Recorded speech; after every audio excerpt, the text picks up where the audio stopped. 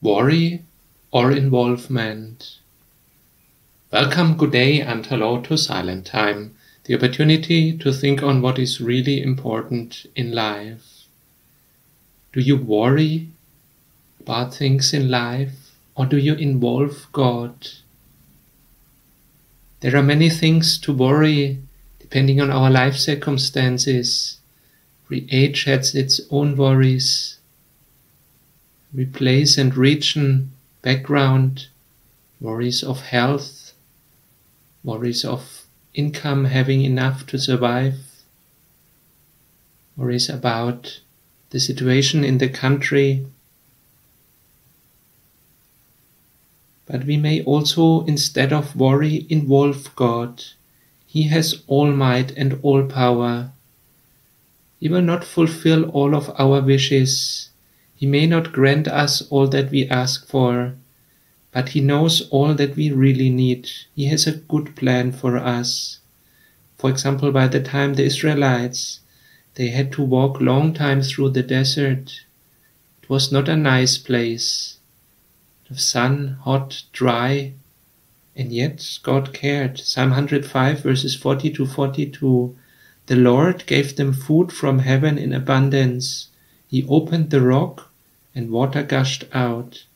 It flowed through the desert like a river, for He remembered His holy promise. God does not leave us alone. He has a better plan for us.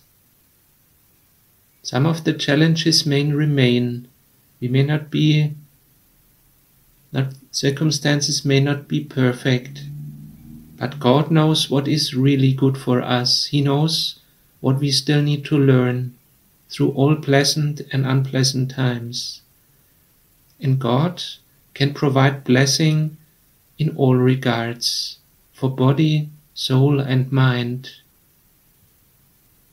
Blessed be the God and Father of our Lord Jesus Christ, who has blessed us in Christ with every spiritual blessing in the heavenly places.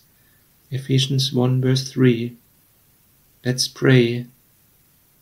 Lord, you see all our worries of life in so many regards.